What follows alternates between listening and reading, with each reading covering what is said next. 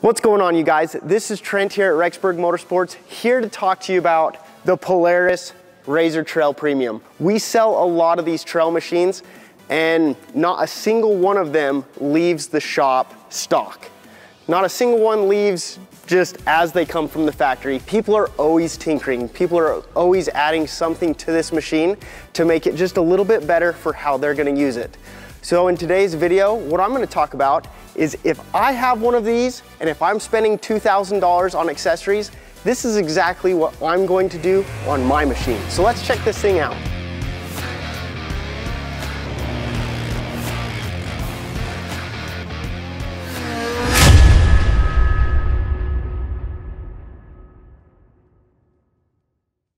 All right, so if you've been shopping side-by-sides, you know that $2,000 in accessories barely scratches the surface.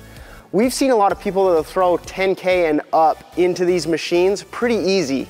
You can go from mild to wild on these things. And so with this $2,000, I wanted to show you exactly what I would do to give you the best bang for your buck. And when you look at our terrain here in Idaho, I would start with tires. And what I did was I went with a set of the GBC Dirt Commanders. Now I did go a lot bigger than stock, I will say that. Stock is a tiny little tire. So this is a 2810, okay? 2810 all the way around. The stock tire is a staggered setup. So you've got a 26.8 and then a 26.9 on the back. And that's great because it gives you more grip out back, a little skinnier profile out front, so it'll cut into the tires a little quicker, but you can't rotate your tires with the stock setup. Going to the 2810 all the way around made it so that now you've got a square setup. You can rotate your tires, giving you a little bit better of a chance to get a longer lifespan out of these tires. Now, with the 2810, that is 2 inches taller than stock. Where your tire is 2 inches taller, that means you're getting a full inch more of ground clearance. That's excellent when it comes to these little trail machines because you're getting into the gnarly stuff. You're getting into the steep and deep. You're getting into the rocks and the logs. That extra inch of ground clearance is gonna keep you from dragging that bottom a lot. Now, another big thing that I love about these GBC Dirt Commanders, this is an 8-ply tire. The stock tire is a 4-ply. That's huge here in Idaho because we see a lot of lava rock. You see a lot of sharp rock. The stock tires, you're gonna find the limits of those pretty quick, and we see a lot of those sidewalls get ripped out of those in our area. So with an 8-ply tire, that gives you the peace of mind to know that no matter where you go, no matter how crazy the rocks are, you're gonna make it out. One of the big reasons that I also really like this GBC Dirt Commander is this gives you the opportunity to go as big as you possibly can while keeping with the stock 12-inch rim. A lot of the other tires on the market, if you go up to the 28s like I did, you have to go to a 14-inch rim. Not so much with the GBC. They do a great job of offering a big tire for the smaller aluminum wheel. Now I will tell you, with this 2810, it did widen the stance just a little bit. It's no longer right at the 50-inch category like the stock tire puts it. You're at about 53. I did the tape measuring this morning. Now if you do want to go a little bit bigger than stock with the 26.8 and 26.9 setup, you can go to a 27.9 and do a square setup. I just love the look of these 28s. This thing, it makes it look a lot more tough. It makes it look a lot more ready to be the bad 75 horsepower machine that this is. So again, first off, tires, gotta do it. Second on the list, this is a big one that we see a lot of people do, the roof. You gotta stay out of the sunshine. When you're out in this machine all day long, whether you're on the desert, whether you're out in the hills, you don't wanna be getting sunburned the whole darn day. A roof is gonna be something that's gonna be awesome. It's gonna keep you a little bit cooler in the cab because you're gonna be staying out of that sunlight. Polaris offers both an aluminum roof and the poly roof. The price difference between the two is within about $100. In my opinion, the aluminum roof is money well spent. It's just a great looking roof. Really, truly, they come in different colors, so if you do wanna modify the look of your machine, you know, with the Ultimate, they come in the ghost gray, so about the color of this hood, and then the Sport model comes in that white. If you want to customize the look of your machine, you can play with a lot of different roof colors. I know that they've offered red, they've offered blue. We've even sent these off to powder coaters and had them done in a multitude of colors. Can't do that with a poly roof.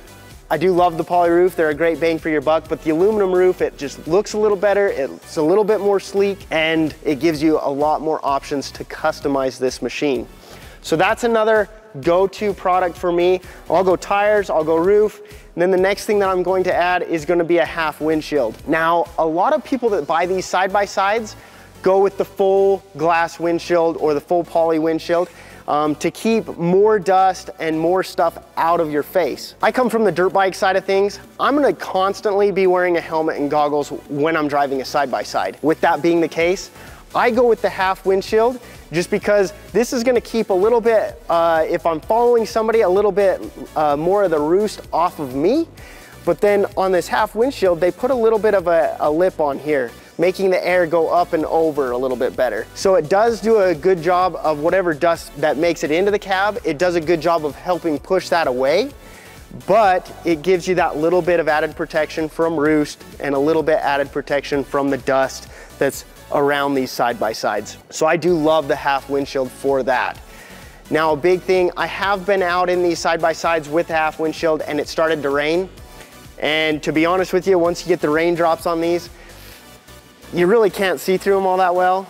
And so you've got to do something quick. Now, Polaris does a great thing with that. These half windshields, you can take them off and on really, really easy. Polaris does a great job of making sure that you can get that on and off just nice and quick, regardless of why you need it off.